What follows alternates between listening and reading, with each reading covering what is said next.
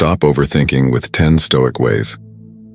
Marcus Aurelius once said, "You have power over your mind, not outside events. Realize this and you will find strength."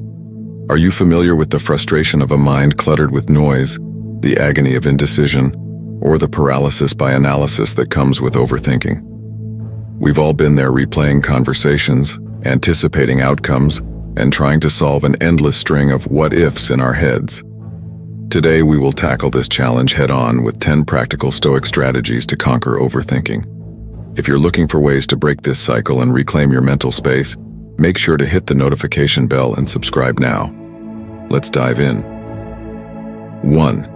Visualize your overthinking as an external force. Overthinking can sneak up on you like fog rolling in on what was a clear day. It starts as a single worry or idea, but quickly expands until it can knock you off your feet. It's a common struggle in today's fast-paced world, where information hits us like hail in a storm. Our minds get crowded with thoughts of what if, what next, or what could have been. Marcus Aurelius, the Stoic philosopher king, once said, "The happiness of your life depends upon the quality of your thoughts." This brings us to our first technique, seeing overthinking as an external force. This isn't about making an enemy out of your thoughts, but recognizing that these thoughts are not the core of who you are. They are invaders of your peace. Imagine those invasive thoughts as clouds passing over a mountain. You are that mountain, majestic and immovable, standing firm as the clouds drift by. Now, how does one fend off these invaders? Stoicism teaches us to observe without engagement. Imagine placing these thoughts in a bubble and watching them float away. This mental exercise doesn't just lessen their weight, it reinforces the understanding that thoughts are transient. They can only disrupt your peace if you hold on to them and give them power. Practicing this visualization creates a mental reflex that can help you detach and let these thoughts go before they build into a storm. As you get better at distinguishing yourself from this barrage of overthinking, it becomes simpler to see that you are not just the sum of your thoughts. This distinction acts as a shield, much like earplugs in a noisy crowd.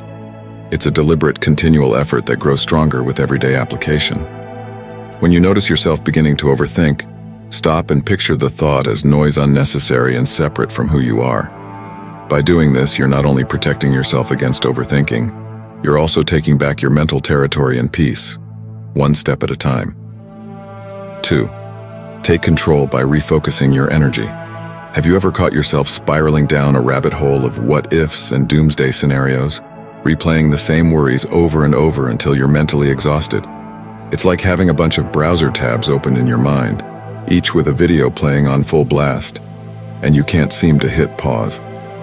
This mental multitasking is a hallmark of modern life, where the pressure to stay on top of everything can lead to a relentless cycle of overthinking. But just like a cluttered desk, a cluttered mind needs tidying up. Redirecting your mental energy isn't just about mental peace, it's about taking back control and quieting the endless noise of what could be.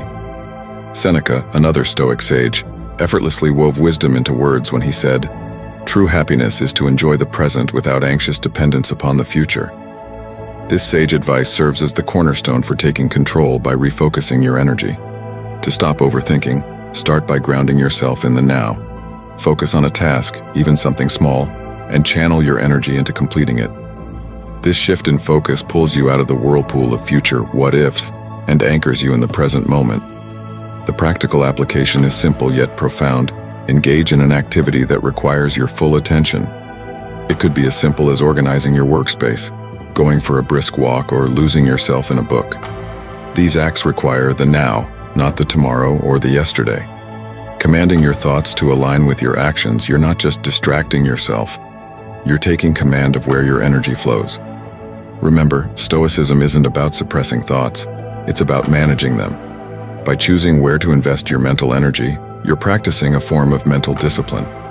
The goal is not to avoid overthinking entirely, that's an unrealistic expectation. The goal is to recognize when your thoughts do not serve you, and to have the tools to redirect them. It's like training a muscle. The more you exercise this power of refocusing, the stronger and more resilient your mind becomes. You'll find that the once overwhelming tide of overthinking can be tamed wave by wave with deliberate action and presence. 3. Embrace impermanence and practice letting go. Let's face it, our minds often get stuck in a loop, rehashing events past, or fretting over the future. This is the playground of overthinking, where thoughts become sticky, lingering longer than welcome. It's a challenge that doesn't discriminate. It affects students worried about exams, professionals stressed about presentations, or anyone trying to fall asleep while their mind races at 100 miles an hour. Amidst this mental marathon, we can find solace in the words of Epictetus, who tells us, "He who fears death will never do anything worth of a man who is alive." Now, while this quote might seem a bit heavy, it's really about the concept of impermanence, which is central to Stoicism. Everything changes, and this includes the thoughts that seem so persistent in our heads. When we overthink, we often cling to our thoughts as if they are permanent fixtures in our lives. Embracing impermanence means understanding that thoughts come and go, they are not eternal. This insight can be a beacon of hope when you feel ensnared by overthinking. Practically, embracing impermanence means cultivating a habit of letting go. It's a kind of mental decluttering where you consciously release the thoughts that don't serve you. You could do this by envisioning a river where each thought is a leaf on the water's surface, drifting away. Or maybe you see them as clouds, ever-changing, reshaping, and eventually moving on. This visualization not only provides immediate relief, but also instills a deeper understanding that the nature of thought is to change. Making this practice a part of your daily routine can transform your relationship with your thoughts. It's not about forcing them out, but rather allowing them to leave. Letting go isn't giving up. It's an act of courage. It means you're choosing not to let redundant thoughts rent space in your head rent-free. As you get better at this, you'll notice a newfound mental space, a quietness that was always there, just hidden beneath the noise of overthinking. Embracing impermanence isn't just a technique, it's a shift toward a more peaceful and present way of living. 4. Create a worry period. It's a common human experience to have worries nagging at the back of our minds, persistent like the hum of a refrigerator, always there, sometimes barely noticeable but unmistakably present. These worries can hijack our thoughts at any hour, often when we're trying to concentrate on work, enjoy time with friends, or even when we're trying to sleep. It's like our mind is a stage, and these concerns are the uninvited actors who won't leave. But consider this wisdom from the Stoic teacher Epictetus. If you want to improve, be content to be thought foolish and stupid. This quote may seem off track, but it's a bold reminder to prioritize our peace of mind over succumbing to worry and fear of seeming complacent or naive. Creating a worry period is a strategic way to give these concerns their moment on the stage, but only during the encore, not the main act. Set aside a specific time each day, maybe 20 minutes in the afternoon, when you're allowed to give these worries your full attention. During this designated time, dive into your worries, scrutinizing them, understanding their roots, and maybe even jotting them down. What are you really worried about? How likely are these scenarios? What can you do about them? This focus session often reveals that many of our worries are like shadows, seemingly large but without much substance. When you face them head-on, this process also teaches your mind that there's a time and place for worry, and it's not all day, every day. And then, when the worry period ends, you move on. You've given your worries their allotted time, and now you put them aside. By compartmentalizing in this manner, you can regain control over your day. The goal isn't to stop worrying completely, that's impossible. But by containing your worries, you reduce their impact on your life. This technique is like tidying your mental room, putting thoughts where they belong, and enjoying the tranquility of ordered space. You'll likely find that worries lose their power when they're not allowed to roam free, and life becomes a bit lighter, a bit more enjoyable. 5. Break down overwhelming thoughts into actionable steps. When overthinking strikes, it can feel like we're carrying the weight of an enormous boulder. The size of our worries seems to match the weight of the world, and we're pinned under the heavy cloud of our own thoughts. This sensation is not unique to us. It's a shared human condition exacerbated in a world that demands high performance in all areas of life: work, relationships, personal growth, and social status. The pressure to excel can paralyze us with indecision and fear. As a guiding light through this fog of overthinking, Marcus Aurelius once offered, "The impediment to action advances action. What stands in the way becomes the way." This profound insight forms the bedrock of our 5th technique, transforming overwhelming thoughts into actionable steps. When your mind is racing with a big worry or a complex problem, the trick is to slice it down into smaller, manageable pieces. Ask yourself, what's the very next step I can take? Not all 5, 10, or 20 steps down the line, but just the next one. Acting on just one small step may seem trivial, but it's a powerful antidote to overthinking. By focusing on one action, you redirect energy from worrying to doing. It's a bit like untangling a giant knot by working on one small tangle at a time. You aren't dismissing the complexity of your concerns. You're navigating through them with purpose, precision, and patience. The beauty of this technique is in its simplicity and effectiveness. Each small step you take builds momentum, and as you look back, you realize that the boulder of worry is now a pile of pebbles you've crossed over one step at a time. This method teaches patience, resilience, and trust in one's ability to confront challenges head-on. Suddenly, what once seemed insurmountable is behind you, and your overthinking is replaced with a sense of accomplishment and clarity. 6. Shift your perspective to gratitude. Our minds can be tricky. They often lure us into a maze of overthinking about what we lack, what could go wrong, or what we have yet to achieve. This is a relentless loop that can leave us feeling drained and discontent. Overthinking often stems from a focus on the negatives or the not yet in life, overshadowing the good that's already present. Seneca once said, "True happiness is to enjoy the present without anxious dependence upon the future." This nugget of Stoic wisdom is a call to shift our perspective from lack to abundance, from overthinking to gratitude. It's about recognizing the value of the present moment and the many blessings we often overlook when we're busy worrying about what's to come. The practice of gratitude pulls us out of the ruts of our minds and plants us firmly in the rich soil of now, where life is actually happening. To make this shift, start by acknowledging 3 things you're grateful for each day. They don't have to be grand. They just need to be genuine. It could be as simple as a delicious cup of coffee, the comfort of your favorite hoodie, or a message from a friend. This simple practice can pivot your mind away from the cycle of overthinking and towards a sense of appreciation for what is right now in your life. By anchoring yourself in gratitude, you're not only silencing the noise of overthinking, but also enriching your daily experience. Gratitude magnifies the positive in our lives and can slowly but surely transform our inner dialogue from one of scarcity to one of abundance. Over time, this new perspective can change how you approach life's challenges, turning them into opportunities to further recognize and appreciate what's already good in your world. This isn't just about feeling better in the moment. It's about building a foundation of contentment that can sustain you through the inevitable ups and downs life throws your way. 7. Focus on effort, not outcome. Overthinking is often the result of our mind's dance with the future, its outcomes, its what-ifs, and its relentless possibilities of failure and disappointment. This projection into the future can paralyze us with fear as we obsess over the potential consequences of our actions, rather than the actions themselves. We live in an outcome-driven society where the end often justifies the means, and this can make us believe that if the outcome is uncertain, the journey is not worth embarking on. Yet a Stoic quote by Epicurus provides us with a clear directive. Don't explain your philosophy, embody it. Stoicism teaches us to focus on our efforts and intentions rather than the outcomes we can't control. This doesn't mean we should not set goals or aspire to achieve great things, but it does mean that the true value lies in the quality of our effort, the integrity of our actions, and the virtue with which we navigate our path.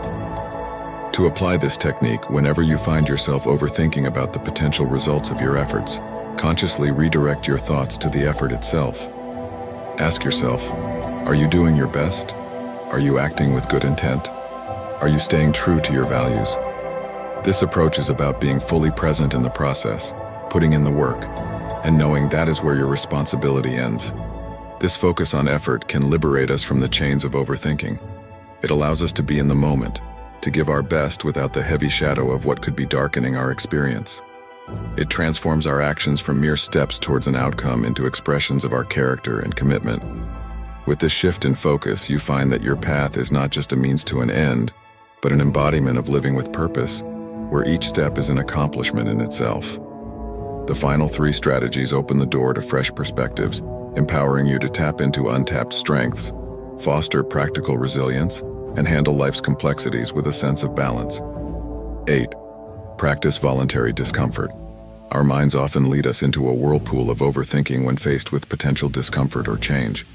We play scenarios over and over, trying to predict every outcome, preparing for every possible discomfort. This mental rehearsal can be exhausting, and the comfort zone becomes a mental prison where growth is stunted, and overthinking becomes the warden. Marcus Aurelius once remarked, "The art of living is more like wrestling than dancing."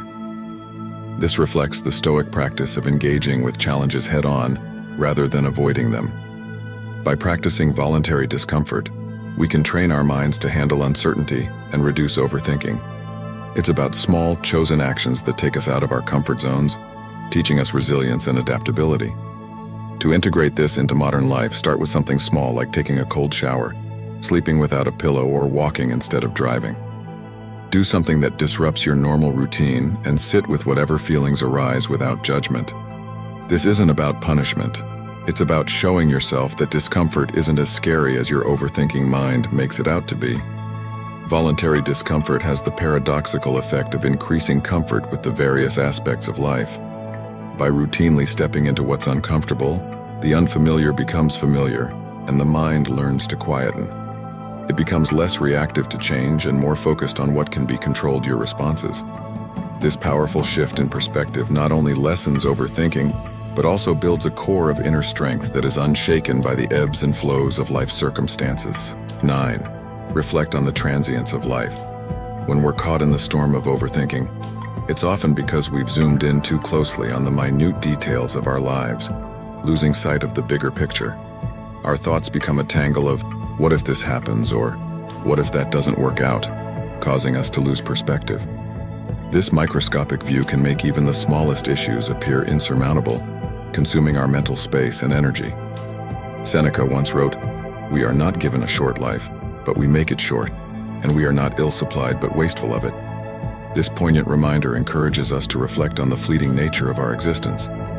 Each moment spent overthinking is a moment not fully lived, a slice of life not savored. Stoicism prompts us to ask ourselves whether our worries will hold any weight in the grand timeline of our life. To counteract overthinking, then, we should regularly take a step back and consider our life in its entirety. Recognize that many of the things that consume our thoughts are transient and, in the long run, insignificant. When you feel overwhelmed by your thoughts, pause and remind yourself that life is fleeting. Ask if this moment of overthinking is truly worthy of the limited time you have. By contemplating the transience of life, we naturally prioritize our experiences and concerns. This isn't a call to become morose or indifferent, but rather to cherish the present and to focus on what truly matters. It's a powerful antidote to overthinking because it aligns our attention with the present, enriches our appreciation for the now, and diminishes the weight of future-focused anxieties.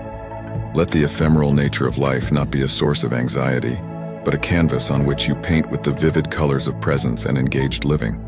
10. Seek wisdom from outside yourself. Our minds can sometimes feel like a maze where each turn leads to more confusion and overthinking. We try to solve a puzzle only to find that the pieces keep multiplying, leaving us feeling stuck. This is the problem of overthinking in a nutshell, a cycle that starts and ends within the confines of our own thoughts, often without a clear exit. Seneca, a man celebrated for his wisdom, said, "Consult your friend on everything, especially on those matters concerning yourself. His counsel may then be useful where your own self-love might impair your judgment." These simple words encapsulate a profound truth that can help navigate the stormy seas of overthinking. Stoicism teaches us that seeking insight from outside ourselves can break the cycle of rumination. It could be the fresh perspective of a friend, the impartial advice of a mentor, or the timeless wisdom found in literature. To apply this in a modern context, look for people whose opinions you trust and respect. It could be someone from your circle or a professional with the experience to guide you. Sharing your thoughts with them can help in two ways. It provides clarity as you articulate what's in your mind and opens the door for objective feedback that you may have missed while overthinking. This technique does more than offer practical solutions. It reminds us that human connection is invaluable. When we share our burdens, they often become lighter. This is not a weakness, but a recognition of the collective strength we have as social beings. Let the wisdom of others be the light that guides you out of the shadows of overthinking. With each conversation, you'll find the puzzle becoming easier to solve, not because the problems are any less complex, but because you are no longer trying to solve them in isolation. Which of these methods resonated with you? Let us know your reflections in the comments. Today's insights are but stepping stones in our shared path of intellectual growth. If you value the pursuit of wisdom, please subscribe and give the video a thumbs up. Together, let us persist on this path, constantly seeking the wisdom the Stoic masters have set before us.